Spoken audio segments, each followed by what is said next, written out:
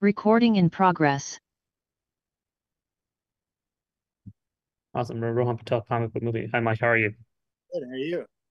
Doing well, thank you. Well, this movie is a ton of fun, so I just want to get started with um, when you were first conceiving the idea, where did this sort of stem from? What was the sort of conversations where you're like, let's take Damian Wayne and make him unlike any other version of Damian Wayne that we've sort of seen before, and just like creating this version of Damian, I guess.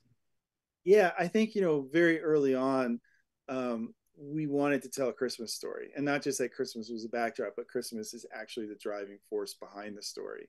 And so as we were looking, like how, who do we tell the story through? And it felt important to us to kind of, because it's Christmas, to tell it through the eyes of a child. So, and then, you know, we arrived at Damien because he's in canon, he's Batman's son. And then we took Damien, we just aged him down a little bit. So he's a little bit less of like a petulant teenager, 13-year-old, and he's a little bit more of like a precocious 8-year-old. He like gets himself in trouble the way you'd expect Damien would, but in an innocent way.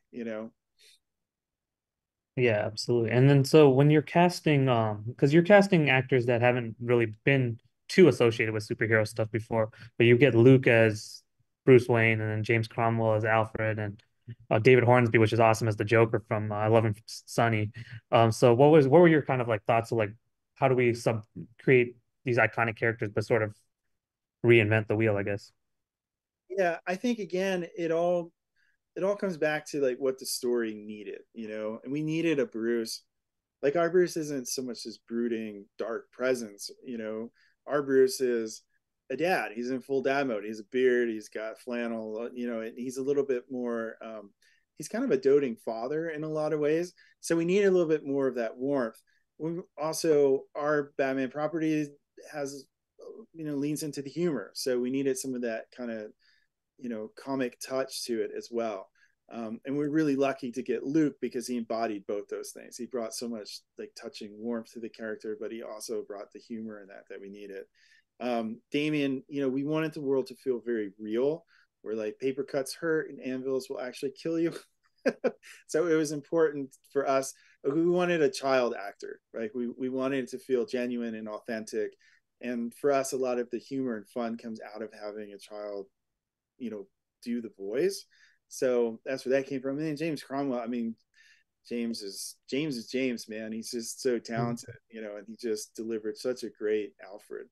And then David Hornsby, Joker, was a very complicated character for us because he has all these different change ups and he goes from like super happy to super angry and murders. And we needed those quick change ups, and David delivered that. Yeah, absolutely. And well, since there you go through so many of his rogues gallery in this film, it's surprising how many people you can actually cram into this film because it's so cool. And but were there any ever conversations about introducing more of the Bat family, like Nightwing and Batgirl and all those people, even Damien's mother, Talia? So Yeah, we explored all those different things, trying to figure out again, what does the story need, and then from there, like, what can we put in as nerds, and I'm a nerd. Of course, you want to see everybody with this cool, interesting comic style that we have.